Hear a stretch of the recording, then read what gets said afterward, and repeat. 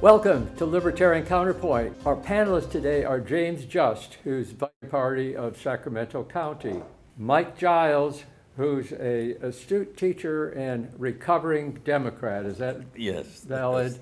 My name is Lee Welter. I enjoy working with the television production and teach part-time in EMS education, do several other voluntary and fun things. Not remunerative enough, but that's all right. Money isn't everything, only when it comes to paying the bills. To kick off our topics list this evening, repeating mistakes that led to the Great Recession, the Fed, that's the Federal Reserve System, lowers interest rates. Does anybody understand what the Federal Reserve is really about and who they benefit and who they cost? I'm a real skeptic.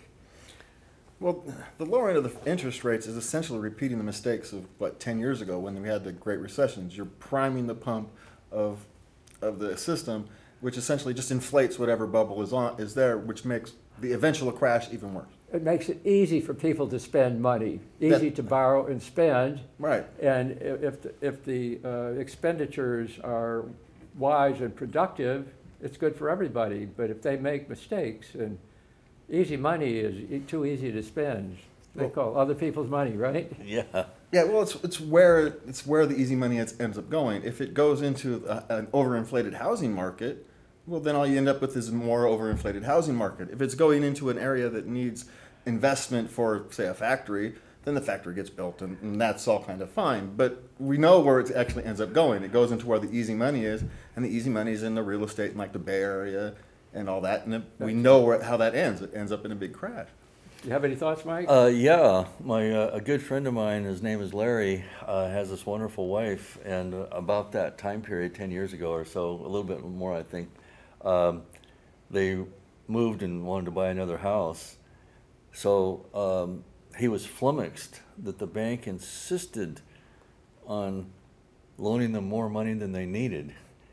And he said, he furiously said no, and boy, they got mad at him. But the whole idea of borrowing more money than you need, then there's all this extra money floating around, and each dollar is worth less. Oh, yeah, that's great. The Federal Reserve has a strange function that would put any of us in prison. It's called counterfeiting, but it's legalized because they have approval, and that started in 1913.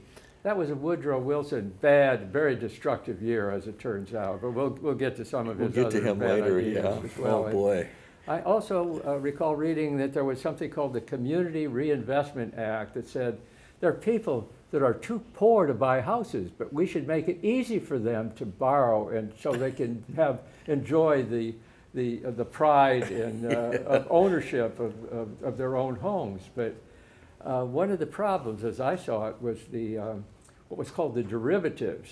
Somebody thought, well, if you have one high-risk loan, you have to charge more because you're in trouble. But if you put enough of those high-risk loans together, they're not likely to all fail at once. Wrong. Yeah, well, when they all start failing, it becomes kind of a cascading event. But the real problem is actually more fundamental. It goes down to property value and housing tax and housing costs. As property value goes up, housing costs go up, and so poor people can no longer afford to buy the housing. Yeah. And so you end up giving them, loans they can't afford at exceedingly low interest rates that end up ballooning it later on. And so you end up with this, and who actually benefits from the high property values is fundamentally the government, because they collect all the taxes, which means they want you to buy and sell as often as possible, so that the raising value becomes right, so they can tax that raising value. It's a nasty set of circumstances. And there was another repercussion, I believe. What do they call it? Quantitative easing. That's taking poorly managed enterprises and rewarding them by giving them more money instead of, why not bankruptcy? What's the difference between those? Between paying the poor managers or letting the poor managers say, well, let's put the management in the hands of people that are more responsible and can make this a productive business? Yeah, well, one of the things that the result of that business of making people that couldn't really afford the houses, but they were forced to be given houses that they couldn't really afford. Craziness. It was the government's contempt for those people, because they all, I shouldn't say all of them, but a giant percentage of them lost their homes because they couldn't keep up the payments. And so slowly over a period of time, they lost them. And so then they're out on the street again, but the dollars are worth all less because it all went through this big system that you're describing. So Pretty sad story. Well, yeah, and then it leads into neighborhoods like mine where a lot of those people used to live who could no longer afford those houses. Then it has the gentrification issue where people from the Bay Area come in, they see these houses. To them, it's cheap. To us, a $500,000 house in my neighborhood is ridiculous. But to someone from the Bay Area, you know, a shack is at $1.2 million. You come in here and see a nice little cottage for $500,000. Say, that's a great deal. And so you end up with the whole gentrification issue, but they were actually gentrified out of their own neighborhoods. They could no longer afford to live in their Bay Area neighborhood, so they had to move to this one. And so it's this whole continuing cycle where you continually push. So it's one domino After falling next. after the other. Yeah, and all because Sort of we have this strange love affair with property values defined by its resale value rather than, say, its emotional value or its economic value. Like, I live in the house my grandfather built, and we use it as a homestead. It was there to catch my family when we That's wonderful. needed a place to, you know, kind of rebuild our life. And Yeah, that's that's kind of great. what our whole family has worked very hard for generations now to keep it that way. That's terrific. And we should try to encourage that view rather than use the property as just a investment, a pure economic investment. Well, there's another sad topic. There was a time, I believe, that treason was punished by execution. Is that right? yeah, According to our view of yeah, history. shot at sunrise. But you know. now there are people saying that nobody should be punished with capital, for a capital crime with execution. We should just feed them and house them along the rest and give them medical care for the rest of their natural lives or unnatural lives. And it's sort of sad because is our criminal justice system infallible? Are there instances where innocent people have been found guilty of very serious crimes and put at risk? Yeah, that's hard. I'm ambiguous about, or ambivalent about this. Yeah, if they, sometime back when this was being discussed, I remember thinking to myself, if a judge or DA or police officers conspired to lie to the court and allow an innocent person to be, you know, found guilty. It's outrageous, isn't it? Yeah, I mean, they should spend some time in jail too. In fact, I read, you know. and this may or may not be true, I'm not an expert, but somebody wrote that a recently former California Attorney General withheld exculpatory evidence in certain cases. That sounds pretty evil to me, but is that true or is it not true? Whether that particular case is true, we've actually seen the FBI lab has manufactured evidence. We've seen cases down in Florida where another cop just got arrested in Florida for planting drugs on people. And so these guys, if we could trust that the system was going to just get the worst of the worst and the clearest of the clear, then I'd be okay with capital punishment. But we can't trust the system to just be the worst of the worst and the clearest of the clear. And I'm not particularly happy with locking someone in a cage for 50, 60 years. That's itself kind of feels immoral, but you're also said, what are you going to do with someone who's genuinely dangerous? It's a hard choice, but... And there are some tools that didn't exist 20, 30 years ago. There are a couple of fascinating books. One is titled The Psychopath Whisperer. It's about a research psychologist who learned that a particular brain imaging technique is very characteristic of psychopaths. You can find a 20-question checklist for psychopathy called the HARE, H-A-R-E, quiz or test online, and you read down that list and he said, these are the people we read about in the newspaper every day. in the news. Yeah, well, I remember just very recently, I don't know quite where I read it, but there was a guy who murdered somebody, put in a California prison, and then inexplicably, in my mind anyway, released. And then he just went out and killed somebody else. Oh. So that kind of stuff really bothers me. I don't know, it's not like all killers are gonna, go out and kill again, but it seems like there should be a little more care. Yeah, these are tough issues, but we're not treated as tough issues. Actually, we kind of treat all these.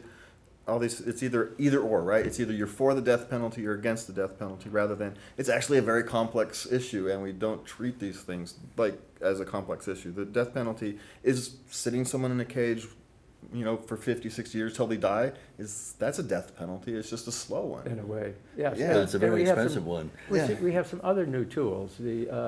The fascinating DNA analysis that captured somebody who was murdered numerous people decades ago. Yeah, yeah.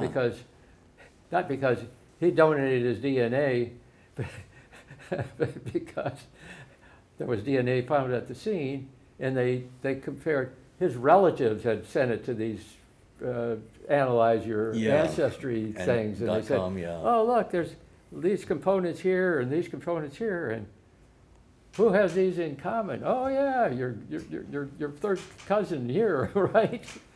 But also has to go back to the crime labs. Do we trust the government crime labs to do their job properly and to analyze this stuff properly? And it doesn't always happen, does it? Yeah, it's we know from the FBI's been caught a number of times messing with data, messing with results. There was a FBI crime lab lady 5-6 years ago who's actually now in jail because she fabricated evidence. So these aren't just simplistic issues. We like to think these would be nice and simplistic issues. Yes, we could trust the government to trust our prosecutors or government to do the very best they can, and occasionally they'll make mistakes, and we can accept that.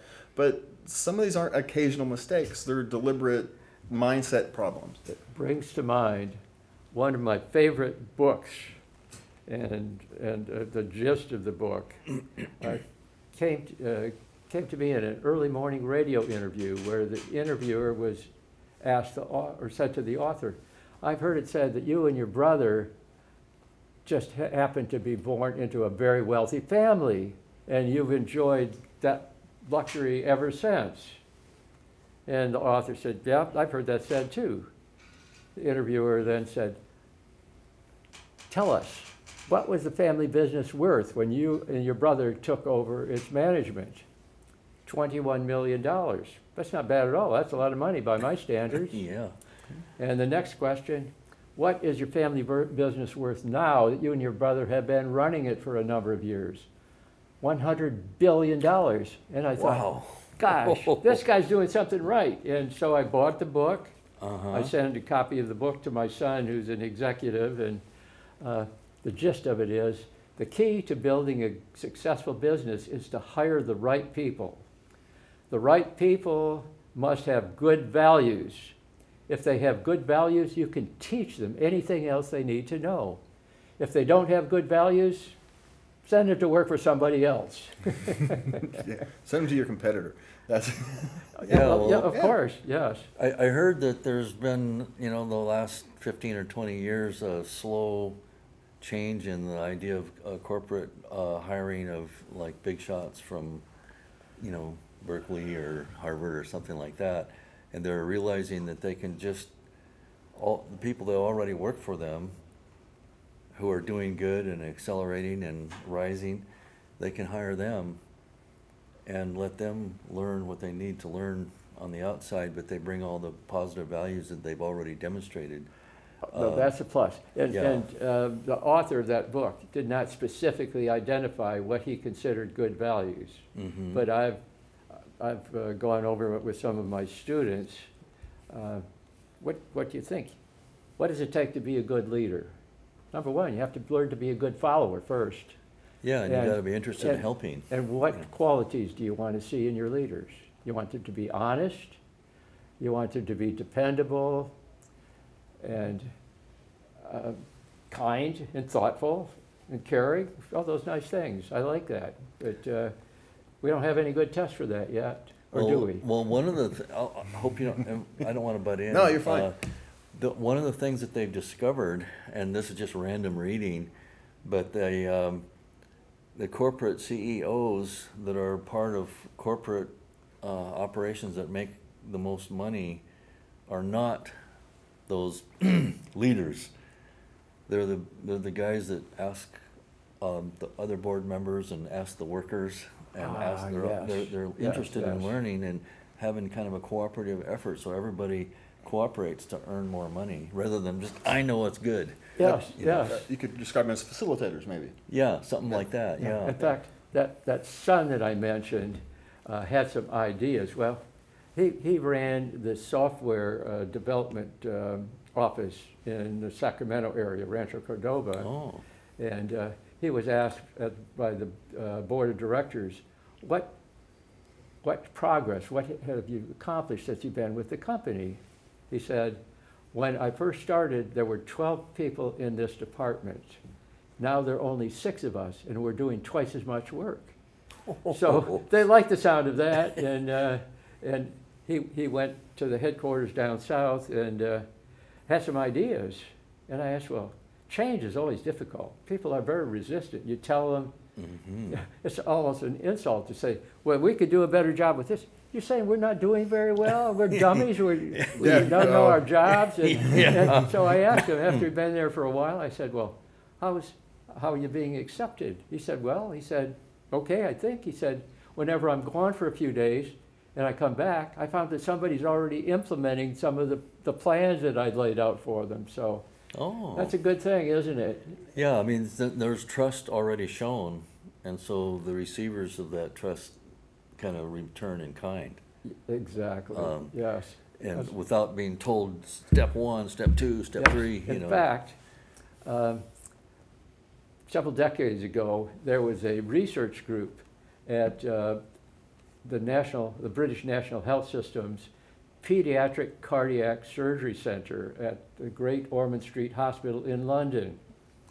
They did a personality survey of the surgeons to see which ones are the best team builders, who has the characteristics of good communicators and good listeners and treating people decently, tactful, kind, that sort of thing. And then, so they have this list, you know, there's the best here and the least accomplished here in that regard.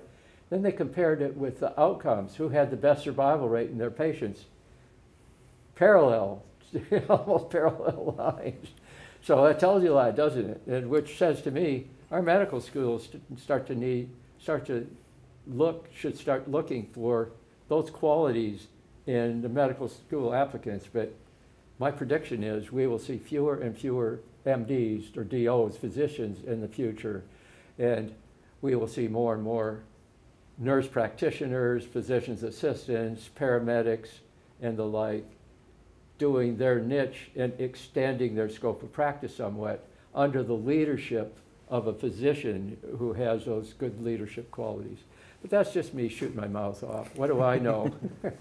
No, well, that kind of goes along with, I heard this lengthy interview, just parts of it because it went about 2 hours.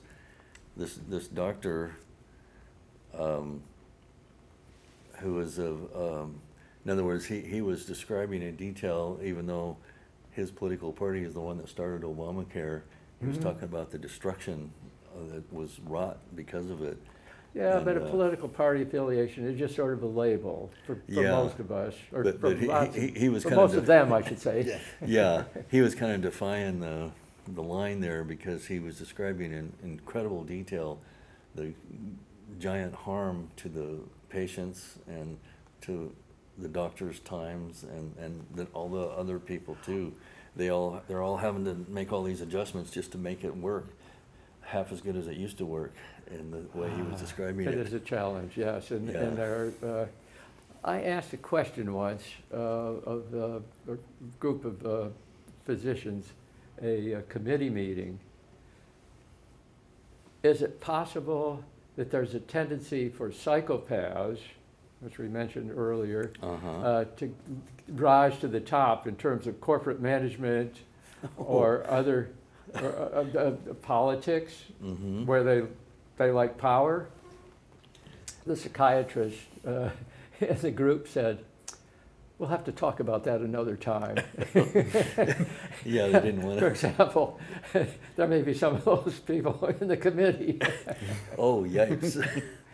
Well, psychopath politics and leadership, you know, it's kind of interesting today as we got out and we have politicians essentially out there promoting violence these days, right? Oh, it's awful, isn't it? Yes. In fact, it's sort of been peripheral. Like, don't blame me. It's these rabid students. What do they call it? Antifa.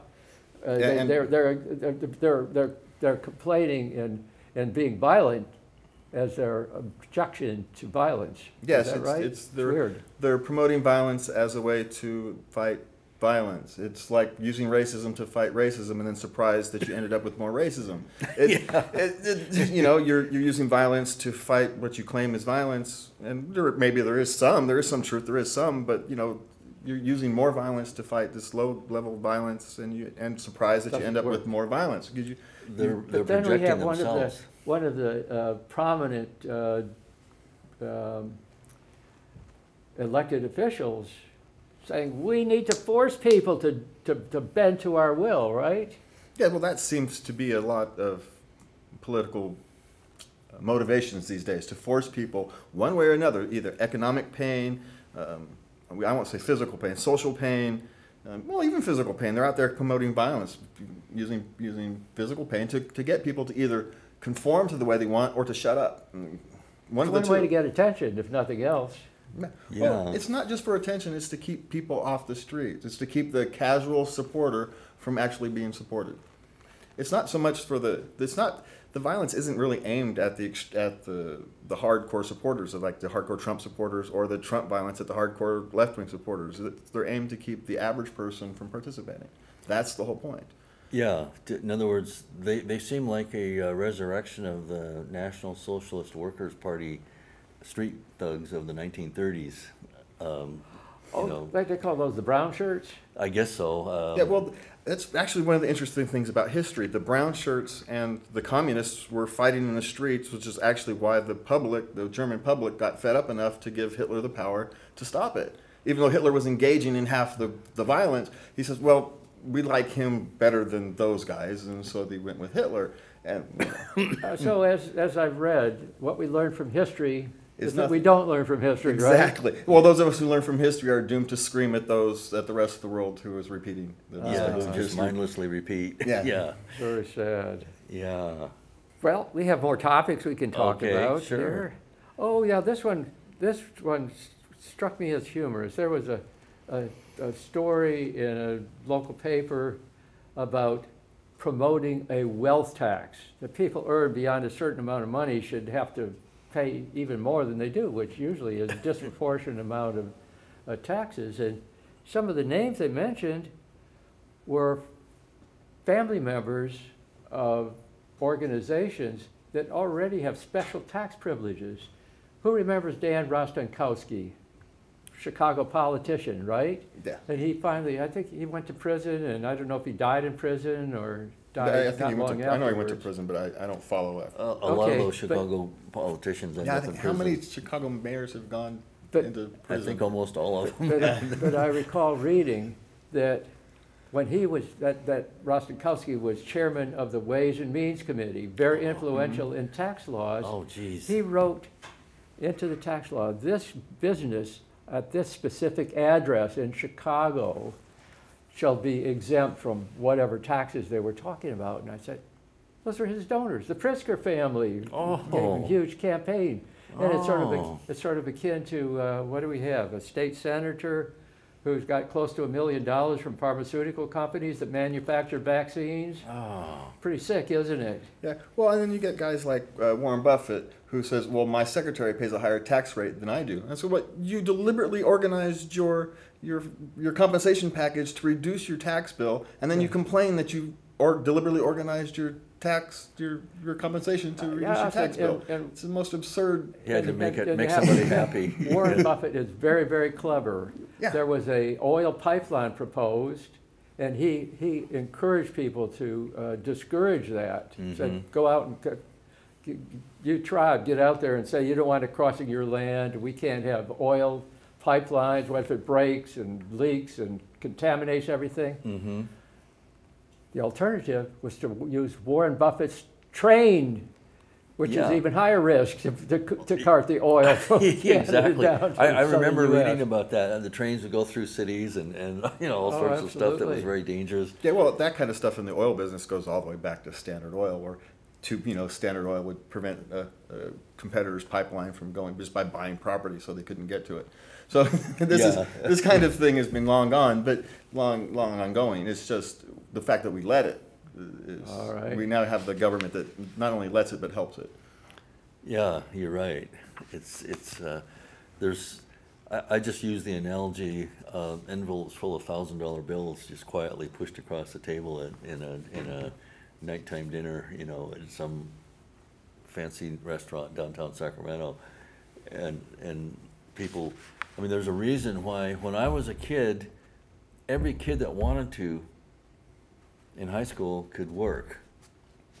Walk 200 yards, work 500 yards, walk a mile, and you could work at Mama Maybell's. It was a wonderful thing, yeah. Wash dishes at 14. But now Mama Maybell's not there. Minimum wage, which means that unless you have a high enough skills to justify this, you don't get a job. You don't get your foot on the ladder to get started. Denny's and all the big restaurants and fast food places have all paid that money, so the lawmakers make laws that make it almost impossible for Mama Maybell ever to start. Yeah, because the Walmarts of the world can afford to pay the $15 or $16 an hour, but mom and pop shops can't. And even the big corporations. Andy Puzder, who at the time was CEO of Hardee's and Carl's Jr. Restaurants, said, before this got pushed too far, said, currently every one of our employees earns the company $6,000 a year. If the minimum wage is raised to $15 an hour, every one of our employees will cost us $6,000 a year. That's a recipe for failure, isn't it? Oh, of course. So we're running to the end of our string here. Please watch us on Comcast Cable 17, Thursdays at 8 o'clock, Fridays at noon, and John Cameron's favorite time, 4 a.m. on Saturday. 4 a.m. And you can find us on YouTube. That's when I'm awake. Just search Libertarian Counterpoint. Thanks for joining us, everybody.